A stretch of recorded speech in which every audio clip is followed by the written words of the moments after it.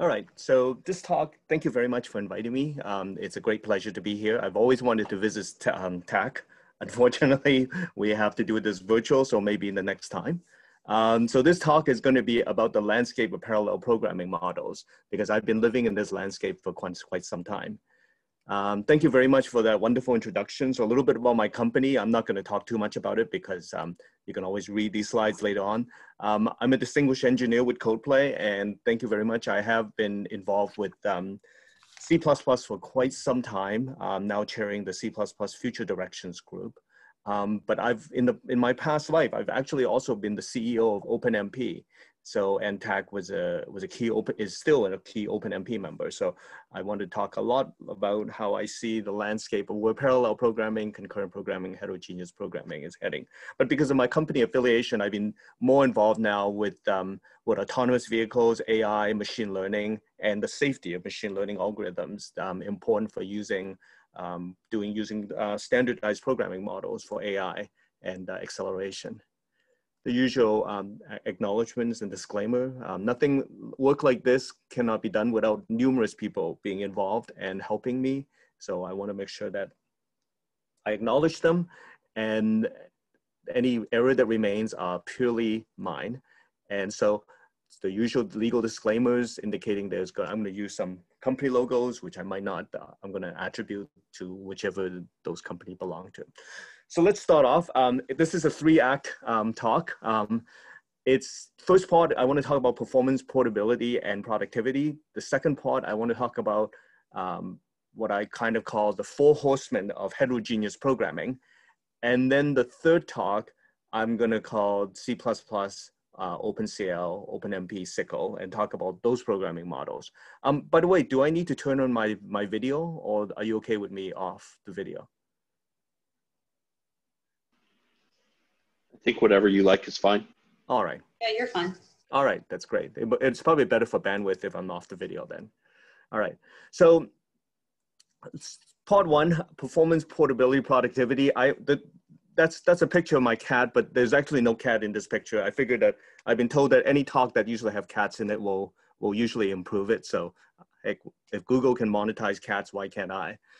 So let's see if we can start on the first question that's going to be asked. And so the thing that I want to talk about that has been asked around is, isn't parallel, concurrent, heterogeneous programming hard? And of course, Houston, we have a software crisis. And since we're in Texas, I thought that was appropriate. So what are the goals of parallel programming? And when I say parallel, I kind of think about all 3, parallel, concurrent, and heterogeneous. Generally, I like to think of it in terms of what I call the iron triangle of parallel programming language design. I've been a language designer for upwards of 20 years now. And it turns out that these 3 factors are deeply involved when you're thinking about a parallel programming language.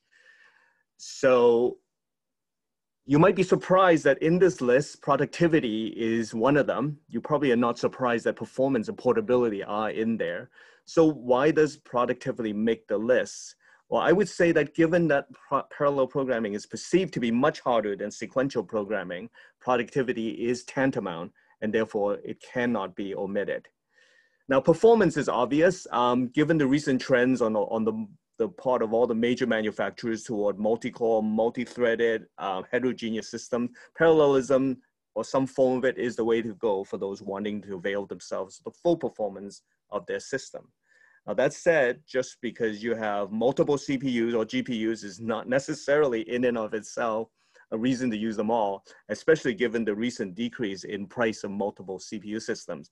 The key point to understand here is that parallel programming is primarily a performance optimization, and as such, it is one potential optimization of many. If your program is fast enough as currently written, there's no reason to optimize it either by parallelizing or by applying any of a number of potential sequential optimizations. By the same token, if you're looking to apply parallelism as an optimization to a sequential program, then you will need to compare parallel algorithm to the best sequential program. So are there no cases where parallel programming is about something other than performance? Well, there certainly are cases where the problem to be solved is inherently parallel. For example, Monte Carlo methods and some numerical computations. And even in these cases, however, there will be some amount of extra work managing the parallelism. I am now working much more on autonomous vehicle and therefore safety critical. And parallelism is also sometimes used for reliability. Except for this one example, triple modular redundancy on the right here, triple modular redundancy on the right here has 3 systems running in parallel and vote on the result. In extreme cases, the 3 systems might be independently implemented using different algorithms. So productivity, that's the big question. What productivity has been becoming increasingly important in recent decades.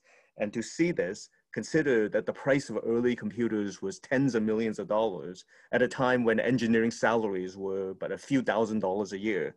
If you can dedicate a team of 10 engineers to such a machine and improve its performance, even if it's by a measly 10%, then their salaries would be repaid many times over.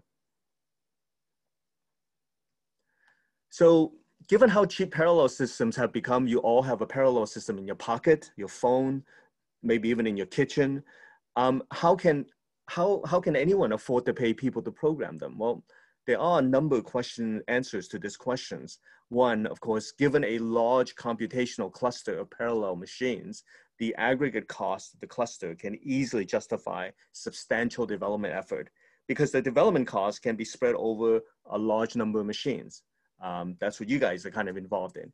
You might also be involved in a popular software that's run by millions of users, like a Windows operating system. And this can easily justify substantial developer effort because the cost of this development can be spread over the millions of users, okay? Or 3, if the low-cost parallel machine is controlling the operation of a valuable piece of equipment, then the cost of this piece of equipment might easily justify substantial developer efforts. 4, if the software for the low-cost parallel machine produces an extremely valuable result, like maybe finding gold or oil, then the valuable result might again justify substantial developer effort, developer costs. And then I talk about safety critical systems that protect lives, which can easily justify the cost of large developer efforts. And then of course, hobbyists and researchers might just want to seek knowledge, experience, fun, or glory rather than goal. So it's not the case that the decreasing cost of hardware renders software worthless, but rather that it's no longer possible to hide the cost of software development within the cost of hardware, at least not unless there are extremely large quantities of hardware. So this is about performance and product portability and productivity, and what I call this so-called iron triangle of parallel programming nirvana. Those of you guys who've been team leads will know what this means. You will probably have seen the iron triangle in process when you are trying to do a project and trying to balance resources and time and feature. And usually if 2 of those expands, the 3rd one has to be reduced or something like that or fixed to make it possible. So the truth is that there are now languages that can give you a way of accessing all the speed in your system, unless those hardwares are really, truly esoteric. The candidates have been trying to do that, have their individualities though. So I name a few here. OpenCL is kind of C-like. It's assumed to be low level, highly performant, lower productivity than a C++ language, but very portable using a very clever OpenCL SPIR-V layer that allows high-level code to be written and a vendor shim layer to translate the IR to a large number of devices. OpenMP, something that I know TAC is working very closely with, works for multiple languages, C, C++, and Fortran, using similar compiler directives. And that's one of its strengths. I kept selling that when I was the CEO of OpenMP. And this makes it easy to use, yielding higher productivity. And because it's based on 3 general purpose languages, it's very portable.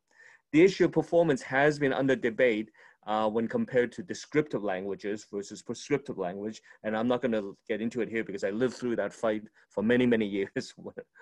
CUDA is great, but it only works with one device kind from NVIDIA and does very specific to the device kind. But it does yield excellent performance because of how specific it is. And its productivity is improving as it moves away from its C-like pedigree towards full C++ support. And that's one area you can see the trade-off there. Instead of trading down portability, you now have excellent performance and productivity. SYCL is a Chronos heterogeneous C++ language that integrates unobtrusively into modern C++ 11, 14, and soon 17, but leverages OpenCL for portability to multiple devices. And so it offers the same high performance as C++, similar portability as it inherits from OpenCL, and the productivity gain will be on par with that of C++, which is to say that it is higher than C. So strange though it may seem, although parallel programming is indeed harder than sequential programming, it's not that much harder. Maybe the people complaining about parallel programming have forgotten the fact that in every day we deal with parallelism in our lives. Drivers deal naturally with other cars, sport team members deal with other players, referees, and sometimes spectators. So nevertheless, parallelism can pose difficult problems for long-time sequential programmers, just as Git, the repository framework, can be a problem for long-time users of revision control systems. These problems include design and coding habits that's inappropriate for parallel programming, but also sequential APIs that are problematic for parallel programs. And concurrency is even harder than parallelism. And the consumer world is more about concurrency, whereas the high-performance computing world is more about parallelism. Okay, so when I was involved in OpenMP, I've always wondered why high-performance computing and consumers never use the same parallel languages. Over time, if there was a chance at conversions, I was hoping that something C++-like would be it. Because you see, on the one side, what I saw was a lot of use of OpenMP and OpenACC. Both have a huge, rich background of experience. And then on the other side, people were using a mishmash of TBB, OpenCL, some CUDA, maybe there was Silk for a while there. So I would love it. I was always dreaming of something like one API where hopefully we could converge. And I think for the first time we can. So I thought about this, and if we could just focus on one language, it is a possibility. So for the future, we definitely do want to be able to easily support multiple devices that we have today, like all these different kinds of heterogeneous devices we have here, including even to FPGAs, integrated CPU and GPUs, and DSP units. So when you go to Hot Chips, which is the conference that you go to see all the latest designs for latest chips, many of them seem to be focused these days on adding onto machine learning, of course. And that might be the fact that they would include different kinds of CPU on board with different kinds of accelerators, like machine learning or vision, a GPU, a DSP, FPGA, or coarse-grained reconfigurable arrays, lots of I/O with different power domains, and various on-chip memories.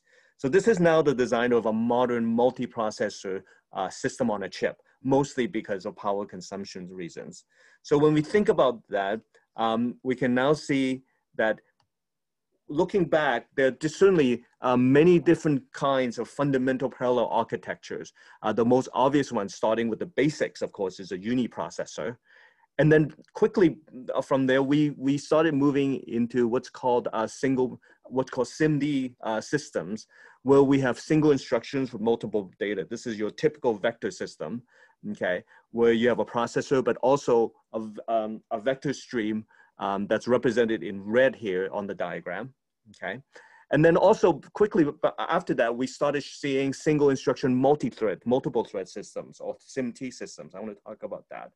But at about the same time, or just before that, we started seeing SMP systems, the type of shared memory multiprocessor system that have shared memory address space, have a bus-based memory system. These are processors that have onboard CPU vector units. Okay, so things like AVX, or the one from AMD, the one from IBM. Everybody had their own versions and their own way of programming them. These things might be connected through a bus or through some sort of interconnection networks. That's pretty common for a long time now. So just what's the difference between SIMD and SIMT? Well, it's important to understand this particular idea, obviously, is that with SIMD, they have vector register instructions with 128 to 512 bits. So a single stream of instructions drives multiple data elements. And SIMT is a single instructions, multiple threads. This is where we have a single stream of instructions that drives many threads instead of driving multiple data elements. So there are more threads than functional units, and you use something like over subscriptions to hide the latency, and it's optimized for throughput. So just to complete the picture, we also have, of course, the typical distributed and network parallel architectures. Distributed memory multiprocessors uses commonly known message passing interface between the nodes. They're connected by interconnection networks with each processor with their own memory. And then you also can move into what's called massively parallel processors, MPP.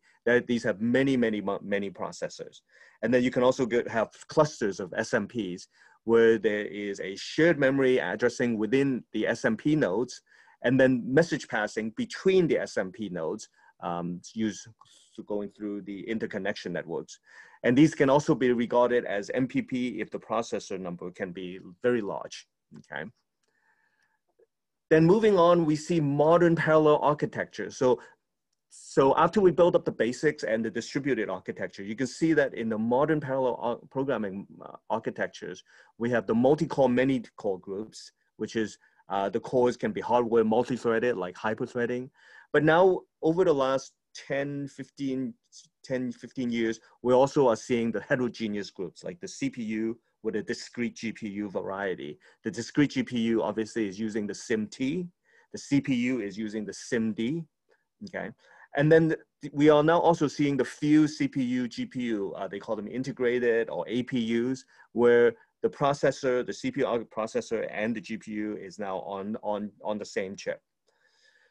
Then of course, moving slightly beyond that, we have the heterogeneous CPU plus the many core CPUs that is pretty common, that has an interconnection network with a network interface. And then of course, it's not too far beyond that is the heterogeneous multi-core SMP plus the GPU clusters, where now you're hanging off a GPU card off of every processor. And each processor itself also has SIMD. So these multi-core SMP GPU clusters, they have shared memory addressing within the SMP node. They have message passing between SMP nodes, and they have GPU accelerators attached. So the question that comes up often is, how do you program all these? And do you use different programming model? Well, often these days you do. You use, for the multi-core, many-core varieties, you could use, for instance, OpenCL, you could use OpenMP in the top left, you can use SYCL, you can use some form of C++, 11, 14, 17, and 20, that's coming up. You can use thread building block, you can use Silk, and you can use pthread. If you're talking about the heterogeneous discrete CPU, GPU combinations, that knocks out a few, but also adds a few other ones. For instance, now you can only use C++, some form of C++ 17 and 20, because only those have a slight capability of going to GPUs, but not complete. But now you also are available to OpenACC or CUDA, if it happens to be an NVIDIA type card, or HIP, or ROCm, or C++ AMP, or some sort of built-in intrinsics, or OpenGL, or Vulkan, or CUDA, or DirectX. If you're talking about a integrated system, you're probably talking about an AMD style system, but lately Intel also has some of them as well too. So now you're talking about maybe OpenCL, OpenMP, SYCL, C++, 17 and 20, HIP, ROCm, Intrinsics, OpenGL, Vulkan, and DirectX. Going to the right, if you talk about the heterogeneous CPU many-core, again, the same kind of list appears, okay, because there's no GPU card, you don't see the GPU-specific languages, but generally OpenCL, OpenMP, SYCL, and C++, and some other parallel programming language can be used. And then next, after that, is the most number of variety with a GPU card hanging off of each CPU within the cluster. And now that reduces your options now to mostly OpenCL, OpenMP, SYCL, or C++. And of course, unless you're talking also, because now we have to talk about programming both the CPU and the GPU. Otherwise, we would add something like CUDA or HIP or ROCm to the system, unless you want to program them separately, of course. So which programming model works on all the architectures, and is there a pattern? It turns out that there is a fairly normalized pattern of programming languages that can do the job without you having to change your programming language. And that's generally have always been some form of C++, OpenCL, OpenMP, and SYCL. And that's why these languages are becoming pretty standard in the high performance computing domain, unless they want to keep changing the language as different hardware shows up. And I know that that's not what you guys want to do. So to support all the different parallel architectures with a single source code base, and if you also want it to be an open standard, and if you also want it to be growing with the architectures, you really only have a few choices. It's really just mostly OpenCL, some form of C++, SYCL, and of course, OpenMP. I'm going to try to take questions at the end if I can, but as I continue, I'm going to go take a look at now what's kind of called the four horsemen of heterogeneous programming languages, something that I've been looking at closely because I've been involved with designing programming languages for a very, very long time. Now, here's a graph that's very interesting for me. It's by Simon McIntosh Smith of University of Bristol. He runs a bunch of benchmarks that test heterogeneous systems to see how fast they are, whether they're memory bound or compute bound. And this is a list of publications. He does it by checking how many published papers and publications there are in different languages. And it's quite interesting to see that right now still at the top of the graph right now today in 2019, you have CUDA. They just do a fantastic job at publishing more and more papers. And then below that is OpenMP. I was the CEO of OpenMP from 2011 to 2016. I believe. And OpenMP pretty much stayed where it is. It's gone down a little bit, but that's okay. It's still right up there. Below that, immediately in the blue line is MPI, okay? That has always been with a large number of published paper. And then climbing rapidly over the years have been OpenCL in green there. Now, lower than that, you see a couple of lines on Silk, on Thread Building Block, and OpenACC. And since 2014, SYCL has started emerging with more and more papers published. Okay, now, here's the thing. I want to talk about the reality of how much we can do in terms of performance, productivity, and portability. The real answer is that the right programming model can allow you to express a problem in a way that adapts to different architectures. And that's really the tricky aspect. Now, if I were to look across different levels of parallelism in your chip, in your computer, you can use different abstractions right now. If you want to write to the cores or to hardware threads, you could use something that is directly in C++. If you want to look at vectors, C++ doesn't have it yet, but OpenMP does. Okay, I should add OpenMP there. If you want to look at things like atomics and fences, things that have to do with lock-free data structures, C++ offers a lot of that capability. If you want to do parallel loops, well, a lot of people can do that. Async, OpenMP's parallel regions, C++ 17 parallel algorithms, TBB. If you want to do heterogeneous offload these days, you can look at OpenCL, you can look at SYCL, you can look at HSA, you can look at OpenMP. There's also the National Labs COCO's Raja, and of course CUDA. If you want to look at distributed, there's HPX, there's MPI, and UPC++. If you want caching, the C++ 17 does have something called fault sharing support. And if you want to look at NUMA, OpenMP, and ACC, other things that is still in the research level is how to handle thread local storage on discrete heterogeneous devices and how to do parallel exception handling in concurrent environment. There's still a lot of work that has to be done in that area. But let's see what happens if you look at what I call the four horsemen. And I call them four horsemen because having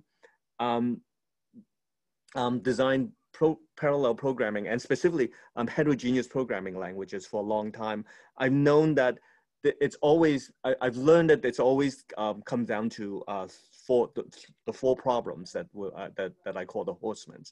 The point is that over time, if assuming we want to keep our goal of portability and performance, then we can take a look at the kind of frameworks like COCOS, Raja, HPX, SICO, OpenCL, and CUDA, and how they solve these problems. And it turns out that to maintain some performance and portability, you usually have to deal with them. And these are, after working on all integrating GPUs, programming model into mainstream language, starting with IBM's Cell compiler, then OpenMP, then COCOS, then ChronoSICO, OpenCL, and ISO C++, is now also adding heterogeneous programming. It's fairly clear that these are the prevailing problems of our age. These are the usual challenges for performance portability, and what I call the four horsemen of heterogeneous computing. And they're basically data movement, the ability to move data across the bridge from CPU to GPU, laying out the data. CPU and GPUs have different data layout. The affinity of data, how close it is to the computation, and the locality of data. Okay, so let's look at each one of these and see a little bit about how each group is solving these problems. So data movement has two parts, either explicit or implicit. I'm going to talk a lot more about that tomorrow, but this is just a little bit of a taste. Most languages do it explicitly, and only two are implicit. It turns out that you really need both. Now, this is a graph by Bill Dowley from NVIDIA that talks about how many joules of energy it costs to move data from one side of the chip to the other. Just this is a demonstration to show you how much it costs, not just in terms of time, but in terms of energy. And so in terms of what type of data movement, probably the one thing you will all notice is that there's basically the implicit data movement versus the explicit data movement. Now, under implicit data movement, there's actually only two examples, SICO and C++ AMP. C++ AMP is almost a kind of a dead language, started by Microsoft, but they didn't really push it very far, and now it's mostly disappeared. But it did have implicit data movement very similar to SICO. This is where the data is moved to the device implicitly across the host, CPU device data architectures. So here, I figure you'll see enough SICO later on in the rest of the talk, and the rest of this conference. But here's how C++ AMP does it. It creates an array view, okay, of floats, and then it creates an extent, okay, a two-dimensional extent of 64 by 64. And then it creates a parallel for each using that index, okay? And don't worry about the restrict. That was a big design problem that in C++ AMP that nobody does anymore. And within the kernel itself, now you can do the computation. You don't know when the data moves across. It just moves across when it needs it based on a runtime decision. SICO does very similar things. Most of the other ones use what's called explicit data movement. This is where you actually have to move the data very explicitly. And here's, I'm just using a CUDA example, but OpenCL does the same thing. OpenMP does the same thing too.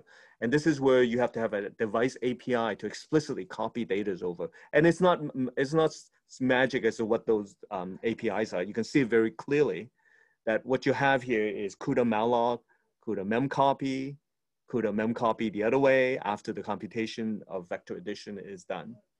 So it's a pretty common that most languages go with explicit, but now we're beginning to see that a good language really needs both, okay? To be able to do explicit data movement all the time is a lot of burden if you have a complicated dependency graph. Most of the languages that use explicit data movement struggle with that. The implicit data movement do those very easily. But on the other hand, there are also cases where you don't really need a big complicated dependence graph, in which case you don't need to build up a lot of these these tags to figure out exactly, to give the runtime ideas as to when to move the data. So in that case, an explicit data movement is very useful. And I'm going to talk a lot more about that tomorrow, okay? Next thing, it turns out that laying out the data is extremely important when you're doing CPU and GPU processing, because data layout involves having your own type of storage that's suitable for CPU and GPU. And these demand different treatments. There's now already a proposal, actually started by the COCO's folks, aiming to enter a future C++. It's called span and then multi-dimensional span. And it's using the concept of views that effectively enable you to have a convenient array or matrix using whatever is appropriate storage or storage pattern that's adaptable between CPU and GPU. And this is because CPUs want contiguous caching and GPUs want strided access, which then needs to be coalesced. So what this does is it enables a platform agnostic storage pattern that allows you to have a basic a functioning array or matrix that C++ has always lacked. And that means you can store arrays as pointers or a wrapped data structure. Now with this basic fundamental ability, you can build on top of it things like linear algebra, eigenlibraries. You might even be able to straddle data structures across CPUs and GPU. And of course, most of the programming languages that I've talked about, like SYCL and COCO's, can support the ideas of what's called data mapping. This is the idea of converting things from arrays of structures to structured array, because one form is always much more efficient. A structured array is far more efficient because of the layout. Okay, so these are the layout structures that's important. Another idea is affinity. This is the idea that what data affinity gives you is that it defines when agents and memory is required to be near or far. And it's important as the next piece of the puzzle. Some of the agents prefer some memory as a default. And this proposal is actually from us from Codeplay, and it's working its way through the committee. It proposes a low granularity and a high granularity interface. A high granularity interface basically enables people who build runtime to manipulate precisely what is needed, but at a low granularity, all you need to be able, or what's called high level, all you need to be able to say is, I want this data to be near this execution point. This is some of the code that is going to probably be coming through from C++ to allow you to do that. So in a way, everything that we have been talking about is about data locality. And there's going to be deeper questions that we're going to need to answer. With all these changes, and C++ is now pushing forward with executors, ultimately to mediate the dispatch of functions to accelerate the resources, we're going to still need to wonder if C++ can adjust to the hierarchical data layout that's common among GPU architectures, so that you might have different address spaces and different coherence. And that's going to be another big question that we're going to have to answer. And that question still remains right now. So continuing on to the last part, I want to show you some examples of how code is written these days with OpenCL, C++, SYCL, and OpenMP. Okay, so I'm going to use a fairly common example. It's basically a vector addition. This is called what's called SAXPY or SAXP. It's essentially a single position with a scaling factor A times X plus Y. Okay. And you guys are all pretty much commonly pretty familiar with this. So here's a serial SAXPY, and it basically has given two vectors, X and Y, and a scalar A. The result of the BLAST primitive SAXPY is defined as base AX plus Y. X plus Y here are actually vectors, of course. So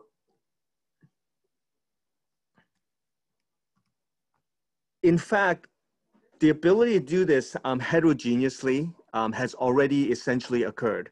When there was just a few, there are now many.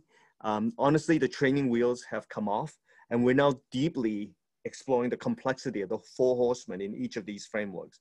It's now not a matter of what heterogeneous capability to add to C++, but when and how to do it in a performance portable way, which is the next closest nirvana. And because it's done in a quiet way, using other features that are good for the CPU as well, but also makes it possible not to block a future for accelerators, it's also being kind of called the quiet revolution in C++. It's called that because it's not explicitly called out as a heterogeneous technical specification or study group, but yet many people within the committee are making this their priority, because similar people like from the national labs, from Codeplay, from NVIDIA, from Intel, Google, are all there trying to help to make sure that we enable a possible C++ future that supports this. And so how do we incorporate this into C++?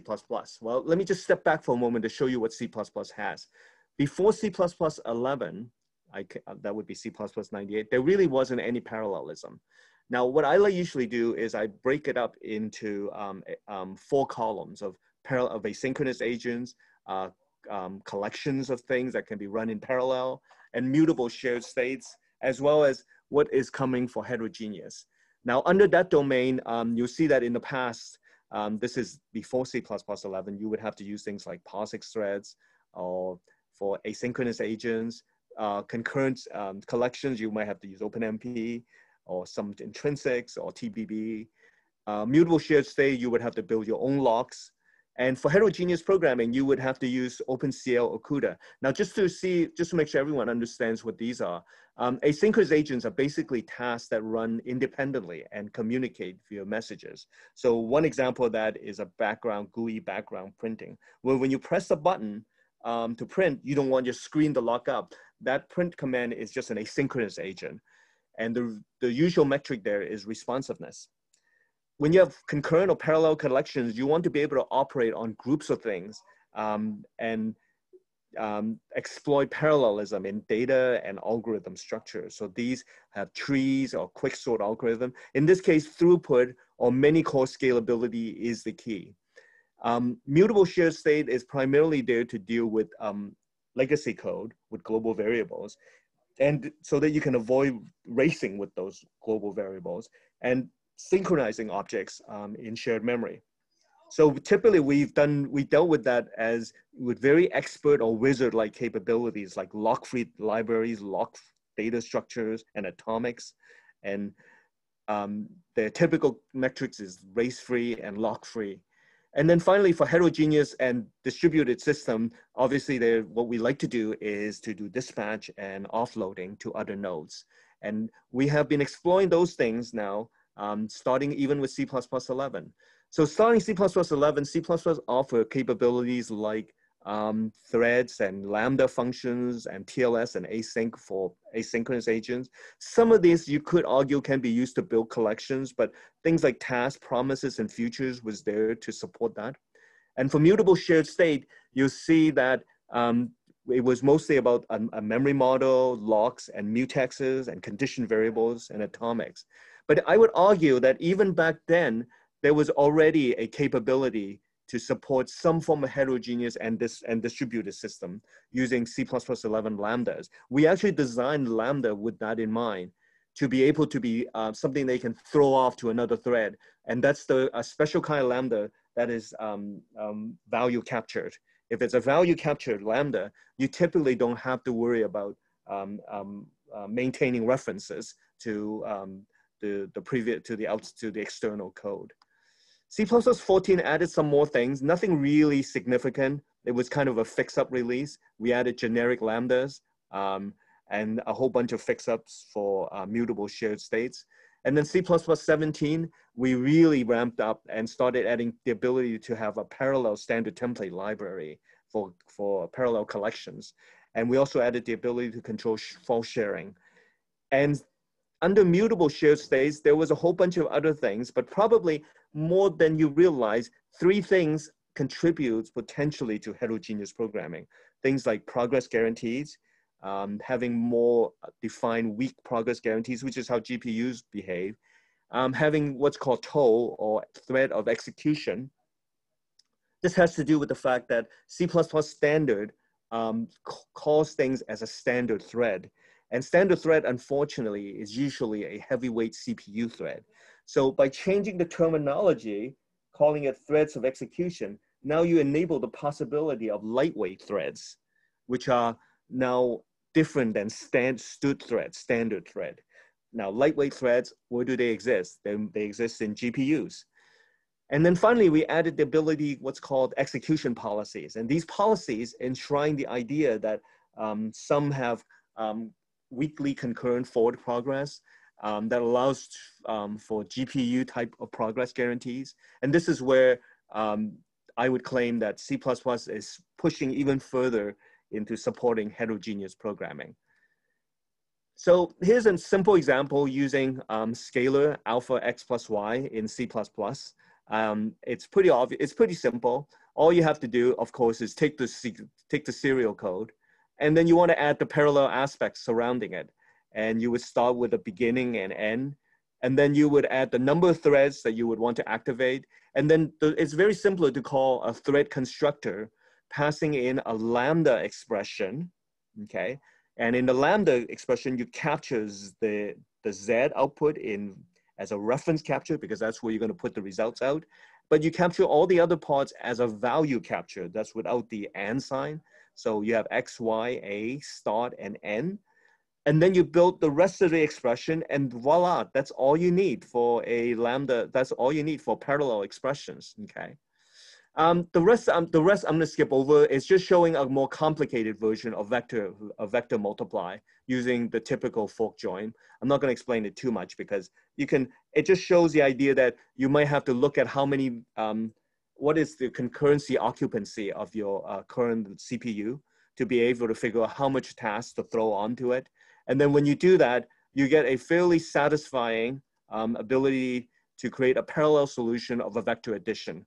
That is nothing more than the same idea that I put out before, but you also now can add things like querying the number of threads, how many what each thread does, and how often it loops. And then you would also now need to add an ending condition. And then at the end, to make all this stuff work, you have to join all the worker threads back in order to make sure that you don't leave any zombie processes. Okay. So I'm involved with the C++ directions group, and in there, there's a clause that says now we want to be able to support the modern hardware, such as heterogeneous and distributed computing support. And there you have it, a clear direction towards heterogeneous distributed C++ in the future.